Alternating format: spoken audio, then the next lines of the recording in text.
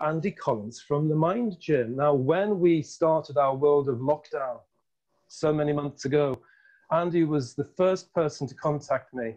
And I don't know whether or not it was a willing opportunity, but I embraced that conversation, and Andy stepped forth and gave us one of the best webinars that we did throughout this series.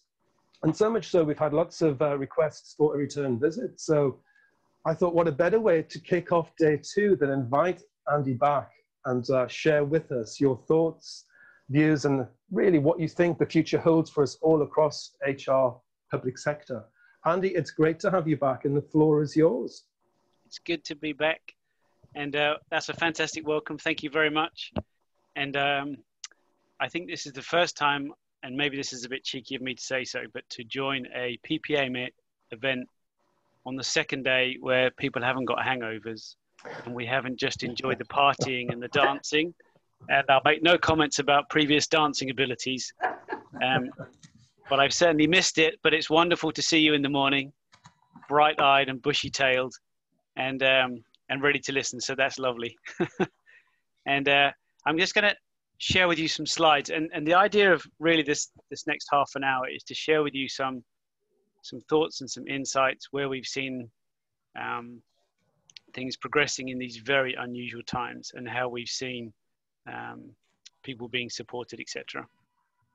And thank you for those who said they missed my dancing. So let me share my screen with you. This is when we've all had those panic moments in these virtual meetings where, does it work? Is it all set up properly? So hopefully this is all good for you. So I think that it's fair to say that we've had some turmoil over the last 6-7 months. I think I forget how long I've been at home now. And what I hope to share with you over the next half an hour are some tools that I think will be useful.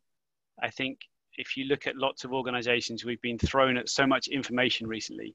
So if I can just give you 1 or 2 things that I hope will help, then hopefully I would have done my job this morning. For those of you who don't know Mind Gym, we are a training organization. And one of the things that I guess, makes us unique, or that we try and support more than the learning itself, is the interventions afterwards. So supporting the change of behaviors. So it's one thing to attend a great training session, and often people remember the trainer rather than what they've learned. What we try and do is change and improve behaviors.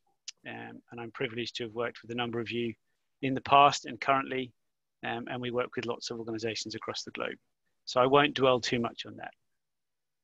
What I have seen over the last period as I've been working with clients, especially those in both central government and local government, is that you're delivering in turbulent times, and I think that is to be respected. I think you've had to adjust things and shift things quickly. I think you've had to remain resilient and engaged. And I think people forget that whilst we talk about the challenges of virtual working, one of the challenges that, of course, all local authorities have had is that you still had to support residents.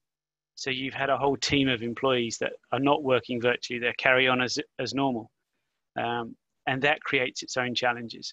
You've had increased challenges in terms of people dealing with increased phone calls and calls into customer service teams and customer centres.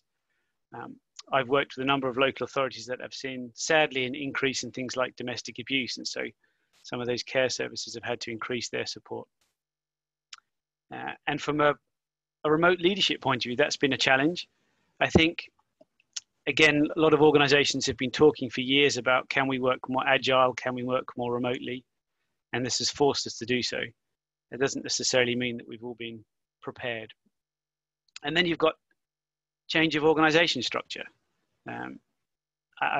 If I asked a show of hands, and I won't see them all, how many people have recently recruited somebody that they've never actually met in person, and they've done a virtual interview, and then that person still hasn't met the rest of the team? And that can stem right from the top leadership team right down to junior level. So we're going through these unprecedented times, and I think it's taught us a great deal. So where are we now? I think at the beginning stages, we had this phase that we called acute uncertainty. And I think that lasted about 2 to 6 months, where we didn't quite know what we were doing, bit of a rabbit in the headlights. And we've all been looking forward to this wonderful thing called new normal, which no one quite knows what it means yet. And we don't know how far off we are, but it's something that we're looking forward to. And we're trying to prepare ourselves for that. But where we are now, and where I believe we are now, is this just extended period of prolonged disruption. So a return to normality, whatever normality is now, and trying to just reorganize and readjust and restructure ourselves to deliver in these new ways. And I would imagine that many of you have had to restructure how your teams work and how your organizations work several times. I was talking with a client yesterday who suddenly had to procure 1,400 laptops because their teams had to work from home and everyone had a PC in the office. And so, you know, that creates its own challenges from an infrastructure point of view. And so what are some of the things that we've seen as part of, and some of you will smile as you see some of these. Maybe we've had some burnout. We've had some challenges for people. And I think we've seen this from our own selves and our teams, in that we've seen some of this burnout. And then there's the opt-out. And that is this ongoing challenge where actually right now, family has always been important, but family is more important than my work. And we've had to adjust to manage children and working habits and different environments.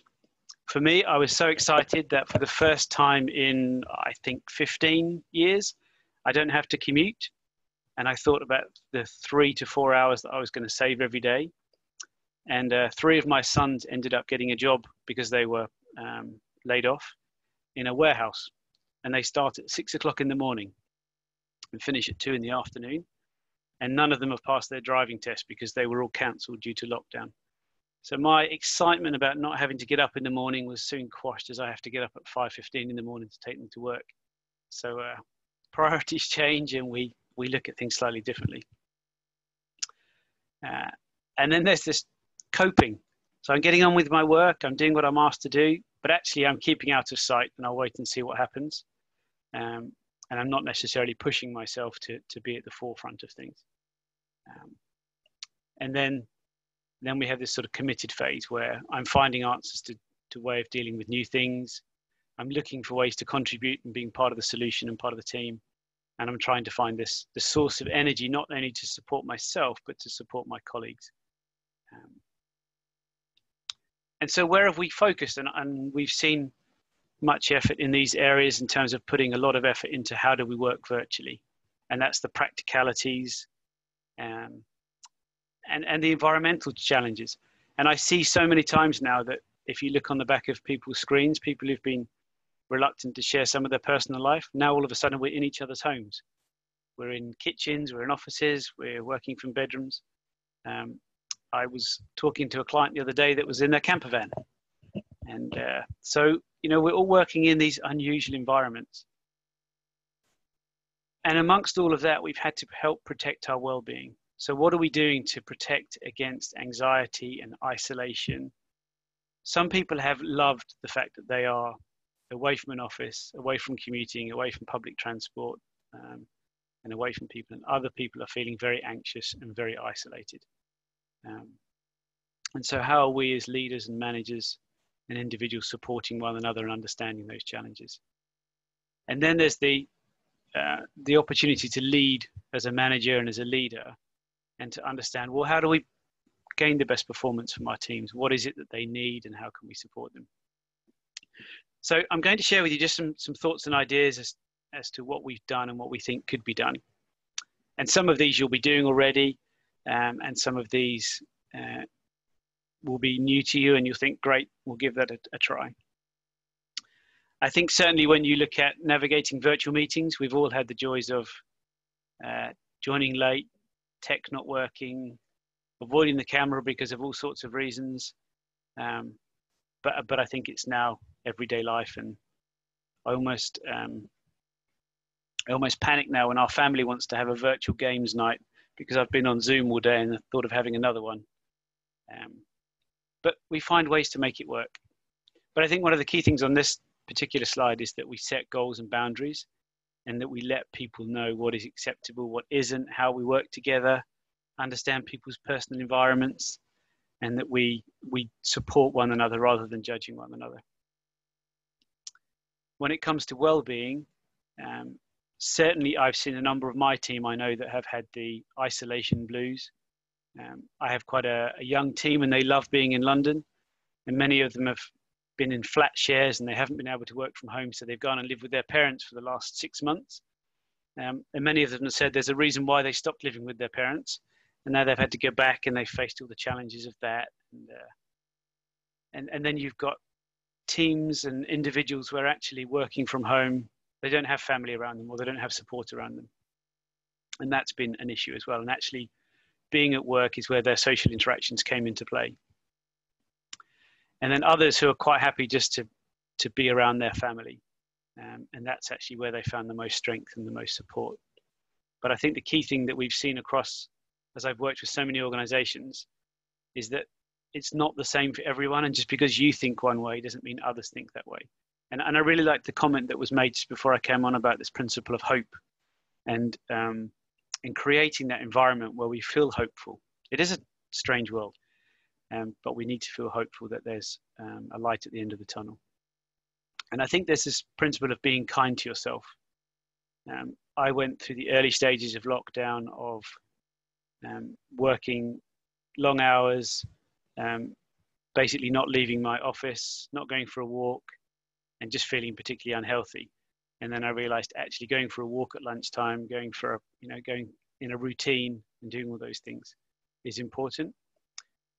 And I think equally for local authorities, you have the unique challenge that you have both virtual workers, but you also have those frontline staff who are dealing with situations where maybe they don't want to go out to work and they don't want to be in the general public because of the fears and the challenges that faces.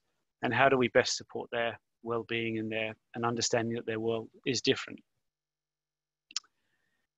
And then I think this principle of leading remotely, and especially in this crisis situation. And one of the things that I've seen is this principle of watching our bias, or watching your bias. We have seen more of people in their own home environments than we have ever done in a very long time. And it's very easy to pass judgment on people's personal circumstances. But I think as we've started to work in this environment more, I've had some wonderful conversations with both colleagues and clients, where one of the children has run into the room singing something from Frozen, and initially they've been embarrassed, and then they've just embraced it and said, "This is how my life is right now. You're gonna have to accept that the dog might bark in the background, or one of my children might run in." And we start to just break down some of those barriers, and we start to think about each other in a slightly different light and realize that people have different circumstances. And I've seen senior executives who have always tried to have this sort of very focused, very approached look, having to deal with exactly the same challenges of children running into the room, knocking over lights and doing all sorts of things while they're on an important Zoom meeting. So we need to be aware of that, and we need to be aware that as leaders, don't get into those biases. We've had enough challenges with diversity and inclusion over the years. Let's not create more by the current environment and the current situations that we're in. So I'm going to give you sort of 5 things that I think are key to performing in this world. One is creating a sense of agency. So this is, how do I help my team complete tasks? Have I given them enough opportunity and choice about how they complete a task? It's not the case that we're in the office and we're doing things the same way. So how can I coach my team to have that growth mindset, that they look for opportunities in the way that they do things? And also with that agency doesn't come the feeling that, well, I've been given this sort of free rein as to how I do the job or how I do this particular project, but I don't want to be judged as to how I got to the end result. I want to be judged on the positive things. And so we need to create that environment that people have agency, but not then suddenly judge them because they did it in a different way to the way that you would do it. And I've seen more and more that people have, the more that they've been given agency, the more that they've flourished, and the more that they've found opportunities to develop themselves and to grow and to seek feedback about how they're doing. And then I love this principle of hope. I can see my future to a better way of doing things. So how do I enable team members to reprioritize tasks? How do I equip managers to support from some of the practical needs that they have, but also some of the emotional support that we need to give one another? And we provide hope that there is a way out of this and that we can work together, and that there is huge from this. I've seen some wonderful examples of people where they've been working in an environment where they feel there is hope and that there is support. And I've seen people on the opposite side where they feel it's all doom and gloom. And I promise you, productivity soon reduces as they feel this doom and gloom.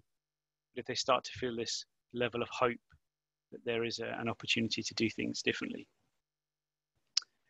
I think all of us have felt the sense of belonging. I might be working remotely, might be working in the community, but where is my sense of belonging? Is there an opportunity for our team to have these virtual cuppers, as my boss calls them, and to create these bonds and bridges? I think what happens in the office is that you have these social interactions, and you see people that you regularly come in contact with, both friends and colleagues. Being isolated potentially at home, you don't have that same interaction. So how can we create that? How can we create that sense of belonging, both as team and as the organization, so that people all feel part of this together? And I think that when you start to get some of these things right, as many of you will have done, you start to see people just progressing a lot further. Purpose. Does my work really matter? The world is in chaos. Does what I'm doing really make a difference? Is it worth doing it? Is it important that I'm doing it? And I think the more that we can help people understand that there is purpose to what they do, and reinforce some of those missions and some of those values that you have as an organization, and celebrate success when it happens, even if that's just in a small team, it's really important that people feel that their work is valued and that they're doing something that makes a difference. And especially, you're giving so much support through your teams to residents and community. People need to feel that that's valued, and are grateful for the work that they've done. And something we sometimes forget, and you won't see it on any competency framework often, but that's joy. Is my work fun? Am I enjoying what I'm doing? Is there some energy in the room? Is there some, do I feel positive and supported? And occasionally just being humble and a little bit humorous. If any of you have seen many of Letham's videos, I have never seen such outfits, and we've all enjoyed those. And it's just a way of creating that, I guess, that environment of humble humility and humorous, just a bit of fun in what we do. And so I think there's an opportunity to embrace this principle of joy and finding new ways to find that. And it can be a very sort of doom and gloom environment at the moment. But how do we support each other in finding joy in what we do, finding joy in even just the small successes? And even if that means having more virtual meetings where it's not just a meeting, but it's just an opportunity to chat or meet or talk about something other than work, but creating those environments that would normally exist, and making sure that frontline staff are involved in that too and not forgotten, because they're still out and they're still working in front of people. So I think if you look at those 5: agency, hope, belonging, purpose, and joy, if you look at some of the impacts that creates, if we create more agency, people feel more committed and have a lot less intention to leave. If we increase hope and people see that there's a better future, then we start to think about others more. We start to think about the world that we work in. How can we support other people in our teams and our colleagues, our family, those around us? How can we instill that hope in others when we feel it ourselves? That sense of belonging creates that personal satisfaction and, promise you, reduces stress. It starts to make us feel that we're valued and that we're important. And purpose, we start to feel more engaged. We start to feel that we have purpose in our work, and that what we do is respected and valued and is important. And again, we have less intention to leave. If I feel that what I'm doing is not worth it, then I will look elsewhere. And I think that's common for many people. And lastly, let's have some fun and let's have some joy. And the direct impact of that is in any organization, when you're working with colleagues, teams, customers, residents, whoever it might be, that their satisfaction increases because you just have a more joyous approach to things. And it may sound a bit crass or cheesy to say that, but I think having hope and having joy are two of the most important things on these 5 lists. Agency without hope is just, it misses some of the points. Having purpose without joy, again, it just becomes a job and doesn't feel the same. And if I have belonging, then I start to feel that hope and I start to feel that joy and they start to link together. I'm conscious of always trying to stay on time.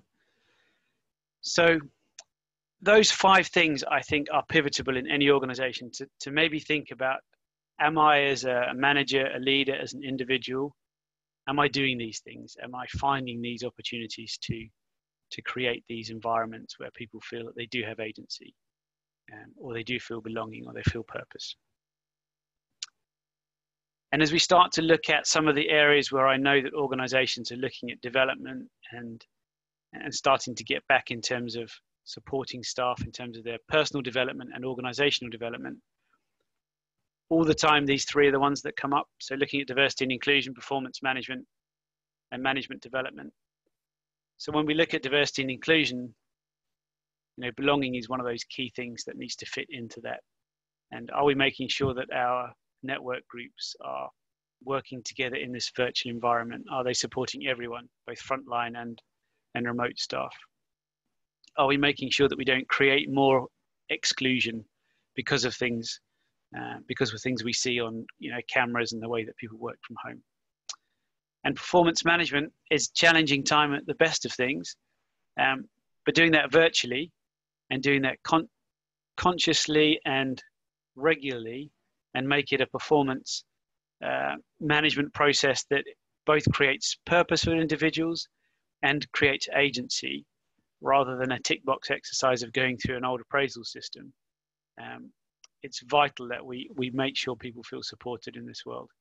And management, I think we have a huge opportunity to, from a leadership perspective, create that hope and that joy from a senior perspective, so that it flows across the organization and that we don't feel panicked about things. If I think about this conference as a really good example, and as I guess an analogy to people going back to the office or the current working environment, there are many of you that have enjoyed conference physically in the past, love networking, love meeting colleagues, love having a drink in the bar, love making a fool of ourselves on the dance floor, and clapping loudly at the awards ceremonies. But also there are many people that have never been able to attend conference because budgets didn't allow travel or didn't allow hotel costs or those kind of things. And they're going to be able to experience a conference that they normally wouldn't be able to attend. Maybe there are some that don't really like seeing each other dancing, or don't really enjoy the networking and the social aspect and just want to sit quietly in the background. And there's an opportunity for them to really feed into this and to find that. And I think it just goes to show that we are all different and that we look at things in different ways. And in your organizations, it will be exactly the same. Just because we think one way doesn't mean that others think in exactly the same way. So if you do one thing, if you look at this middle section around prolonged disruption, leaders give hope, managers coach for agency. And I think we all have a responsibility to build community and to build belonging in our teams and support one another. And if you're going to do anything in terms of support, in terms of learning and development, again, my experience tells me, especially in the current climate, we're being thrown with all sorts of things. So keep it simple. Little and often works. The days of 1 and 2 day training interventions are just not happening now. Be flexible about what you do. Some people might want to do it as an individual learning through digital. Other people might want to be in a virtual setting, others in a much larger setting, and focus on changing behaviors versus just throwing content at people. And I think a lot of the time when I think about diversity and inclusion, that's a good example. diversity and inclusion is not a tick box exercise. It's about changing behaviors, about how we work together and support one another and accept one another. And I'll gloss over this very quickly. If any of you want to learn a bit more about what we do, I will happily, normally I would come and visit you and bring a packet of biscuits, but I'm happy to do a virtual consultation and meet with you.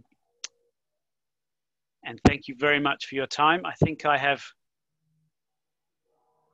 hit my half an hour spot. If there are any questions or anything you want to throw at me in the chat, please do. But I hope that gives you some insight and some help. Thank you. Thank you so much, Andy, for that. There's really great and interesting content there. And one thing that's emerged in the chat is your phrase around new normal that you've been referring to. And that the sun doesn't kind of sit comfortably on the ear. Can you give us a bit of context in terms of why you chose that particular expression?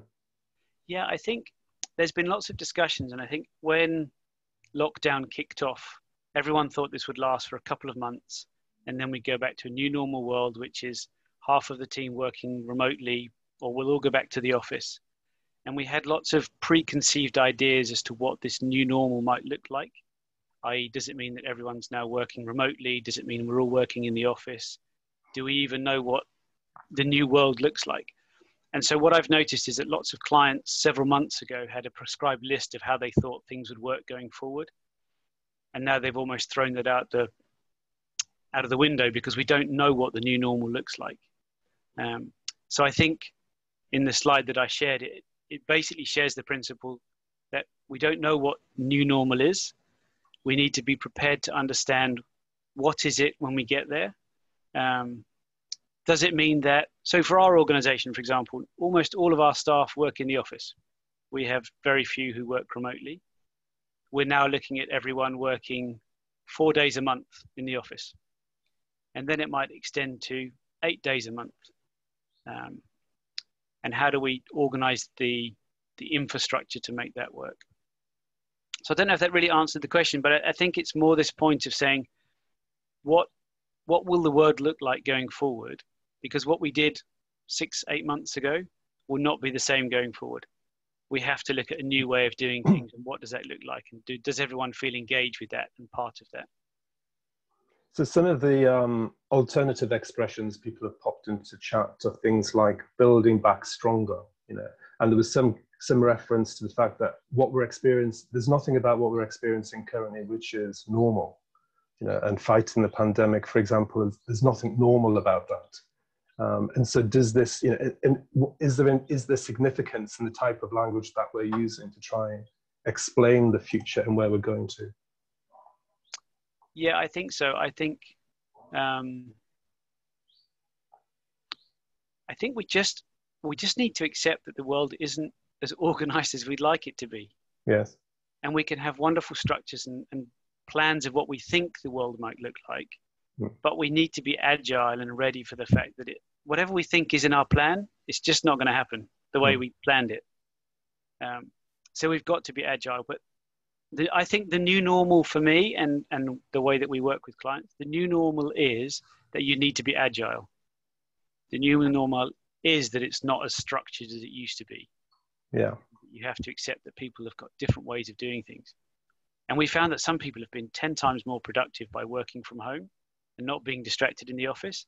And we've also found people who've been 10 times less productive because they're either isolated or dealing with family issues or whatever it might be. So we've got to understand that I think the new normal is that we need to be agile and prepared for anything that comes at us. An interesting question's been raised by Tracy Brennan, who is just sharing some concerns that have been put forward to ensure new recruits, particularly apprentices and those who are perhaps it's their first job in the workplace. How do we support them and ensure that they can learn and develop positively in terms of having this as a great experience? I mean, you see this also with some university students going off for that university experience, but in our world, apprentices and trainees in particular, anything that you've seen around which can help us with that? Yes, a couple of things that I've seen are making sure that those new recruits are as quickly as possible embedded into the teams that they're going to be working with. So rather than just inviting them to the next meeting about a particular subject, why not have a virtual introduction, which is literally just a 20-minute team meeting just for the new person to introduce themselves, say hello to the team and meet them, rather than coming into the first operational meeting. I think there's that social interaction that is vitally important to give them that sense of belonging. Then I think there's an opportunity for both in terms of learning and development and support to make sure that they're involved as much as possible in any opportunity to learn both about the organization, to learn about the values and the principles of the organization and the ways of working, but also to give them support in their new role as much as possible. Because typically you'll find that a new employee will either be shy or very happy to come and walk over to your desk and say, I don't understand this, can you help me? Now they'll send an email or they'll find some other method, and it's just not that same interaction. So creating opportunities for interaction, I think, is key. And I think that's what I've seen really help, is to make them feel a part of the organization as quick as possible by not just inviting them to the next meeting, but giving them an opportunity to introduce themselves and for the team to introduce themselves to them. Otherwise, they just feel isolated. Thank you for that. Two last things to finish, Andy, before we say a huge virtual thank you. In regard to your point in terms of bringing some joy or fun into this space of what can be pretty dark and very threatening for some, I was surprised. Was I surprised? The videos you referred to in terms of me foolishly humiliating myself in front of thousands of people did actually result in quite a number of people contacting me to say, how dare you be so stupid and ridicule and in this kind of time of tragedy. And of course, part of this in terms of bringing some hope and opportunity, and the fact that in adversity, you've got to be able to somehow find a release and that sense of being able to smile, because otherwise, where do you get hope from? Does bring with it, certainly as leaders and organizations, the need to be vulnerable and courageous in your ability to kind of step out of that space of comfort, because it will be uncomfortable to do it. But I was really quite taken by the conversations that I then followed that up with the individuals to say, well, just let me understand where you're coming from, to find out why you find this so uncomfortable to see somebody attempting to bring a smile to people's face. Thankfully, thousands of people thought I was completely ridiculous. And we were going to bring this to a conference, but maybe next year we bring some of the favorite dancers back for people to experience and experiment with. Sadly, that wasn't fancy dress. This is my wardrobe. That's the other thing of reality. And the other question that everybody wants to know is this beard kind of growing through lockdown? Because it's kind of it's a different look for us. So is this the new normal for Andy? So the second question is the easy one. Yes, the beard is staying. Yeah, this has been I went through a period of having no haircut and not cutting my beard, and I did look a bit scruffy. So I've at least cut my hair. So yeah. And I think when it comes to the joy part, and I think it's that principle of understanding what you do and what other people do might be very different. Yeah. I might not feel very comfortable wearing a silly top hat and the green suit, but you do. And I think it's about embracing those differences as individuals. We have, every Friday, we have a kind of end of the week company meeting. There's about 200 of us in the organization, and every Friday, the last half an hour of the Friday, we have a virtual get together where we meet. And it's been quite intense because we've been sharing information and doing lots of different things. And 2 weeks ago, the exec decided that rather than just throwing information at us, they'd do a skit. So 4 of them got together and they did like this funny, silly little play that they did together. And all of a sudden, we saw our leadership team in a very different light. And some will say, well, you're the senior leadership team. You really shouldn't be messing about wearing a silly outfit on a Friday afternoon. But we realized afterwards that, and one of them actually said that this was an opportunity for them to relax as well. as give an opportunity for the team to see them in a slightly different light and just to make it a bit of fun. So it's about finding that balance. But I do think you've got to do something to just step out of the norm. We're having too many meetings now, which are just meetings, and we don't have these fun social interactions where we either go to lunch together or we chat around in the office, or we do different things. So finding somewhere to have some joy, I think, is really important.